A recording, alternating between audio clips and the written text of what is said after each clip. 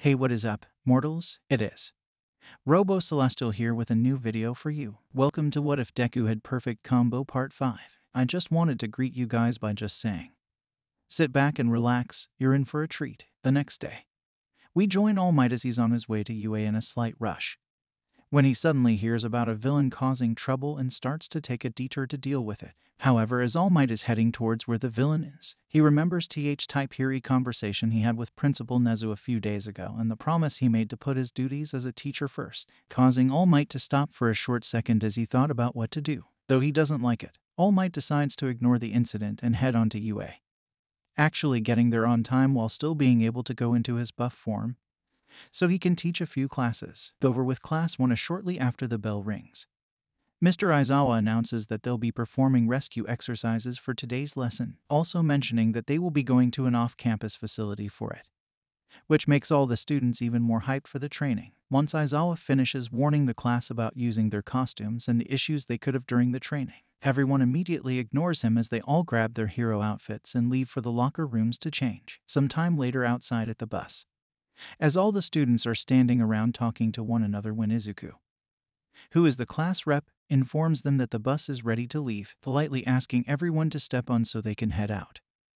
And once the class and Aizawa are on the bus, they leave UA with no problems. During the drive over to the off-campus facility, everybody starts a discussion about their quirks to some degree in order to pass the time, sharing some ways that their abilities work, though most of the conversation is based around who has the best quirks in the class, which naturally leads everyone to talk about Todoroki and Bakugo, complimenting how awesome their quirks are. Not long after that, Izuku becomes the main focus, with everyone throwing multiple compliments at him about how incredibly unique and great his quirk is, even with some going as far as to say he has the best power. But in response, Izuku just looks down, uncomfortably replying, thanks, but it's not that great, it's just a combination of my parents' quirks."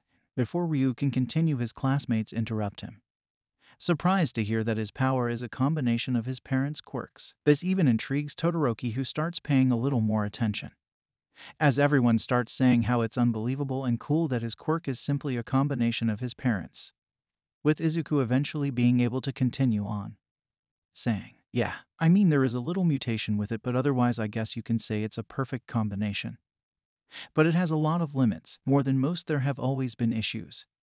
I honestly think there's a lot of other quirks out there that are far more impressive and better than mine." This comment confuses the class, causing many to ponder what he means, as Kirishima calmly responds, asking, "What, are you serious? Do you hear yourself right now? Even with a lot of limitations or weaknesses or whatever, your quirk is still amazing and super flashy. You'll definitely be a big pro with it. I mean, I can't even understand why you'd feel like your power isn't as great as it really is." This throws Izuku off as he looks at his hand, struggling to think of what to say, when Mr. Aizawa turns around, telling the class to quiet down because they're arriving at the facility now and need to get off, abruptly ending the conversation as everyone starts heading off the bus. When the class steps off of the bus, they are greeted by Pro Hero 13 and All Might as they stand in front of the facility. Most of the students, especially Izuku and Uraraka, are thrilled to meet 13 while also being excited that All Might is here as well. 13 along with Toshinori and Aizawa lead Class 1 into the facility, where everyone is left in awe by the inside. As 13 begins to explain and introduce everybody to the Unforeseen Simulation Joint, or USJ for short. After her explanation, 13 then starts to give a short speech where she mentions her quirk, saying, "Now before we begin, I have something important to say.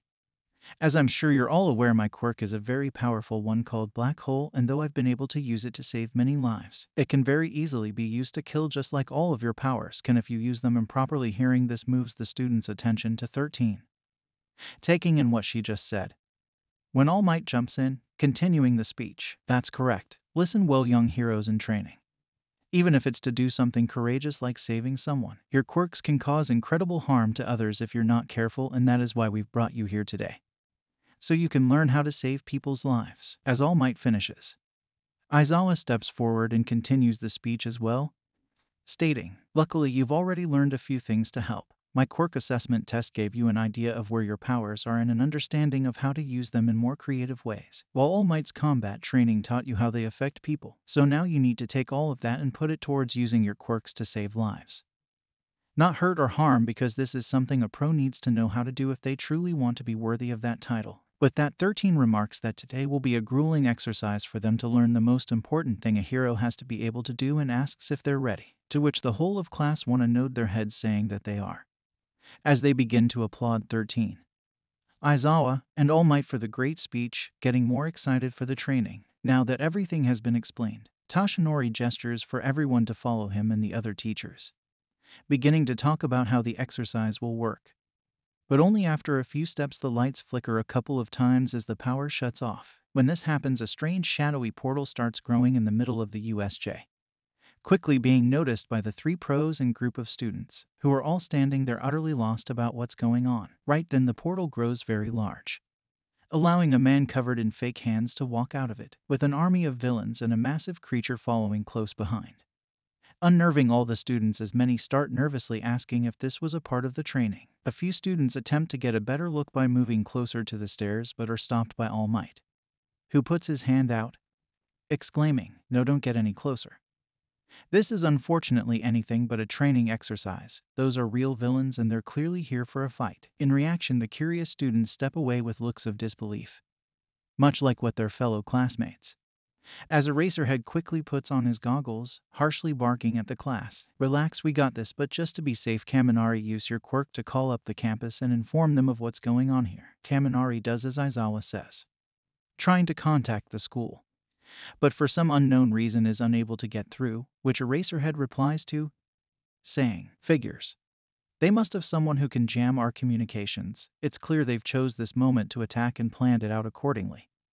Meaning these punks aren't just doing this at random. 13 Evacuate the students and get the campus for help when you can. Me and our symbol of peace will handle this thrash until backup arrives." 13 immediately gathers up the class, taking them towards the exit as Izuku turns back to All Might and Mr. Aizawa wishing them good luck. To which Eraserhead replies, giving a confident smirk, "Kid, you can't be a pro by relying on luck alone, but thanks anyway." Aizawa then runs and jumps off of the stairs, rushing fast towards the villains as they get ready to use their quirks to deal a swift end to the pro. But in a near instant, All Might appears in front of the horde of villains, delivering a powerful smash that sends a large number of them flying, while also knocking out quite a bit of them in the process. Aizawa then leaps over All Might, erasing multiple of the villains' quirks, as he begins to cut away at the criminal ranks with ease. And since Toshinori is lending a hand, nearly half of the villains in the central plaza have already been taken out. As the fight goes on, Izuku gets mesmerized by the intense battle happening right in front of him, getting somewhat left behind by his class, but once he regains his senses he sprints after 13 and everyone else. However, by the time he catches up, he's left in the very back as a dark mist forms in front of the gate, blocking anyone from escaping. When a voice rings out from the mist, "Hello, it is a pleasure to meet you all. We are the League of Villains. I apologize for so rudely barging in like this and inviting ourselves into this haven of justice, but we just had to come here so we could bring an end to the life of All Might. After all, doesn't this seem like a fitting place for the symbol of peace to take his last breath?" Everyone is confused and concerned by this statement, wondering if the villains are insane for wanting to fight All Might. As the warp villain continues monologuing, "I am overjoyed that All Might is here like our intel said. Today the world will learn to fear us, as will all of you, or at least the few of you that survive. It's a shame you must die to simply send a message. There was no way for you to have foreseen something like this happening, but I digress. This is, after all, my role to play." The mist villain then attempts to launch an attack, with 13 readying to counter with her quirk, but Bakugo and Kirishima both interfere by jumping in and attacking. This causes a large explosion, but after the smoke clears it reveals that the villain is unharmed, shocking everyone. While 13 demands the students to move out of the way, the mist villain says, "You're quite annoying. I'll make this easier on myself by scattering you all throughout this facility to meet my comrades and your deaths." Saying this, the warping villain then activates his quirk, surrounding about half of the class in a dome of dark mist, sending them all through portals that scatter them across the USJ, only leaving 13. Uraraka, Ida, Shoji, Sadu, Shiro, Ashido, and Izuku by the exit to face the warp villain, as what remains of the class, along with 13, stagger from what just happened. They get ready to force their way past the villain as Ryu looks back towards the central plaza and sees that most of the criminals had been knocked out, with only 2 left standing against All Might and Mr. Aizawa. Down at the plaza as Toshinori and Aizawa approach the 2 remaining villains, ordering them to surrender. The strange man who's wearing a hand mask steps forward, sarcastically preaching to them. "Also, the symbol of peace and his lackey have taken out my little army. Bravo, how impressive. You really think they were meant for anything other than to be cannon fodder, taking care of them as child's play? I'm not scared of you. In fact, you're the ones who should be begging for mercy right now." The man stops talking and looks to the massive creature standing behind him. Then looks back at the two heroes in front of him with a deranged smile and look that can even be seen through his mask as he finishes his sentence. "Isn't that right, Namu? Let's make them suffer time to play." The man then snaps his fingers, signaling the beast to attack, which it does by suddenly appearing in front of All Might and Eraserhead, catching them off guard as it deals a powerful punch to the two heroes. Though Toshinori was fast enough to block the surprise attack and able to keep himself from being sent back by much, Aizawa wasn't nearly as lucky, taking the full force of the hit, breaking multiple ribs, while being sent flying into a wall where upon impact his back is shattered along with the wall. All Might looks at the wall, seeing his comrade knocked out cold and severely injured, making him realize that he'll have to get serious about this before charging forward at unseeable speeds, with the creature doing the same as they commence a ground-shaking fight. As the fight continues, All Might and Namu are trading blows at almost the same speed, but it doesn't last long after a wild punch hit Toshinori's wound, causing him to cough up blood while staggering back, allowing the creature to gain the upper hand as it proceeds to beat down harder on the number one hero. With this, All Might's speed begins to slowly drop as he takes more and more damage, which makes it so he was getting hit more often, effectively creating a vicious cycle that was making him lose more energy by the millisecond. Seeing his idol being pushed back like this sends chills down Ryu's spine. Watching something he thought was impossible, a feeling of fear, combined with an unwavering urge to step in, both fought in his head, forcing his mind to race as he debated whether or not to intervene, being incapable of making a decision. That is until Beast throws a left hook, hitting All Might square on his injury once again, resulting in him sliding into a wall as he fell to his knees while coughing up more blood. This is what pushes Izuku to bolt down the stairs to save the person he looked up to the most, as Ryu moves to join the fight. The creature, along with its master, lumber over to All Might, standing over him while the odd man goes about bragging to the wounded pro about his monstrosity. Well, look at what we got here. It appears the almighty symbol of peace is beaten, bruised, and utterly helpless against my wonderful pet. The man then crouches down to look at All Might's face, pointing to himself, saying, "I suppose I should introduce ourselves so you know who put you down like the mongrel you are. I'm Shigaraki, the leader of the League of Villains in this great creation," gesturing to the creature as he says its name is Namu, and he's our anti-symbol of peace created specifically to crush trash just like you. That's actually the reason why we're here.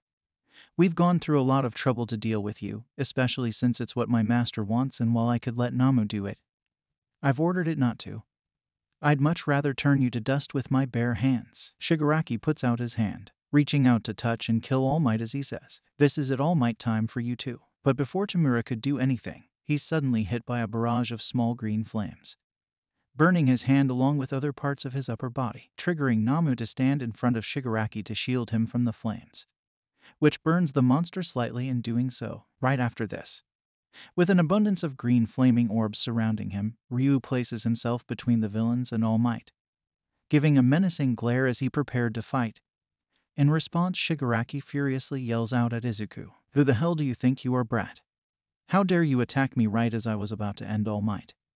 I'll be sure to make you pay for daring to interfere." With a cold look, Izuku replies, "You can call me Ryu, and I won't let you hurt anyone else. You can say you'll make me pay, but I'm not scared of you. A hero never backs down, so I won't either. I'll stand and fight you along with any of your other cronies too." This response irritates Shigaraki a lot, and as he's about to order his beast to attack Izuku, All Might uses two smashes to unleash powerful air pressure waves, which knock Tamura away by quite a bit and forces Namu back a few feet, though it doesn't retaliate due to Shigaraki's previous orders. With a brief opportunity, All Might struggles to his feet and readies himself to charge back, and when Ryu mentions that they need to be careful, but All Might replies, scolding his student, "There is no we, there's only me, so leave. It's not your responsibility to fight these villains, it's mine, and I refuse to let you step into danger like this. Now get to safety, I can handle it from here." Ryu looks up at All Might with a determined grin and sternly says, "No, All Might, it is my responsibility. I want to be a hero who can save people with a smile on my face no matter what. And what kind of hero could I be if I just stood by and did nothing? Plus, I couldn't just stand there and watch you die, All Might, you're my role model. And don't worry about me, I don't need protection. Once he says this, Izuku breathes out large plumes of green flames while also setting his bag aflame to add more to his fire that is already circling around him, giving off an emerald glow. Shigaraki is left stunned by the sight of such a powerful quirk along with All Might, who is not only amazed by Izuku's power, but also by his determination and inspirational words, which caused Tashinori to reluctantly remark, "Alright then, if you want to fight then be sure you do as I say when I say it. And just make sure Shigaraki doesn't get close to me or you, and when you see any openings on that creature, take some potshot to whittle it down, but above all else, stay out of harm and run if things go bad. Is that understood?" Midoriya nods his head, agreeing to do as his teacher says, satisfying All Might enough to allow Izuku to help. When Shigaraki stands back up, he glares at Ryu and All Might as the two stand ready to fight, causing the deranged man to whisper to himself about how they'll pay for this as he snaps his fingers to signal the Namu to attack, which it immediately does, charging at All Might, starting the fight once more, but this time with Izuku right in the middle, fighting alongside the symbol of peace and lending support as best as he can in order to defeat the treacherous villains standing before him now. Thank you all for sticking around, and I hope that you enjoyed. Before you leave, we would just like to let you know that We the Celestials has many other channels for your entertainment and viewing purposes. All the information you'll need is right below here in the description, so feel free to check out all the other incredible projects our team creates. Secondly, on behalf of We the Celestials, I'd like to thank everyone involved in the production of today's awesome content. Their details will be in the description below. That's all for today's video. So goodbye and have a divine day.